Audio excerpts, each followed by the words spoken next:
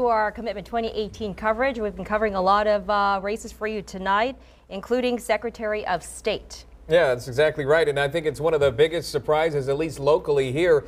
So Kyle Ardwin, incumbent, thinking he's going to take a huge lead, and then you had Julie Stokes, whom you thought would be number 2, at least we saw in the campaigning. But then we had Gwen Collins Greenup, which literally on my phone, I am Googling information about how this happened. We heard from her earlier that she raised something nearly, she only had $3,000 asked for no money. You and I have talked about this before, that money makes a difference in the campaigning, but not necessarily here. Well, in this particular case, a couple of things came together for her. She was able to mount a social media presence, coalesce the African American vote. You had other candidates in the race. Now the primary is over, the runoff begins. What she must do is, one, raise money, two, get the support of those who did not make the runoff. That's going to be very interesting to see where those losers go in terms of who they will support. But it's critical that she will have to raise money. It's a competitive race. This is a completely new race now. And keep in mind, the runoff is December. And finally, she did surprise us, though, right, Absolutely. Coming out of nowhere. I mean, just talk about a non-traditional campaign with just basically outreach, with no real media presence outside of social media.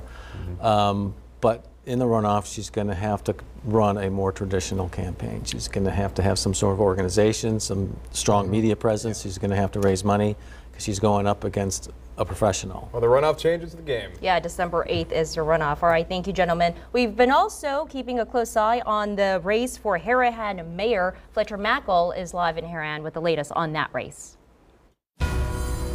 That's right, we're here at Harahan, where Tim Baudier is the new mayor of the city of Harahan, from the city council to the mayor's office.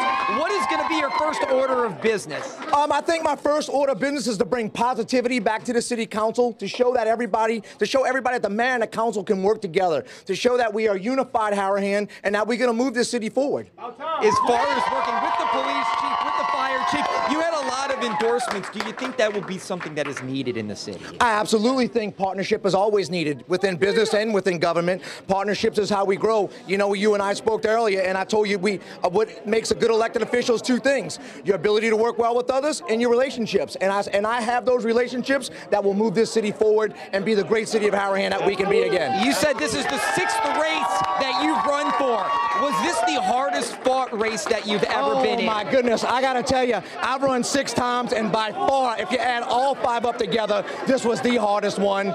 The race got a little negative. It didn't dampen our parade. We made a pact to never go negative. We don't like that kind of campaigning, and we kept it positive all the way to the end, and that's the way we won this. We kept it positive. Here's Chief Tim Walker right here. He endorsed me because we're gonna work together with this police department and get our police department back where it should be. All right, Tim Baudier, the new mayor of Harahan.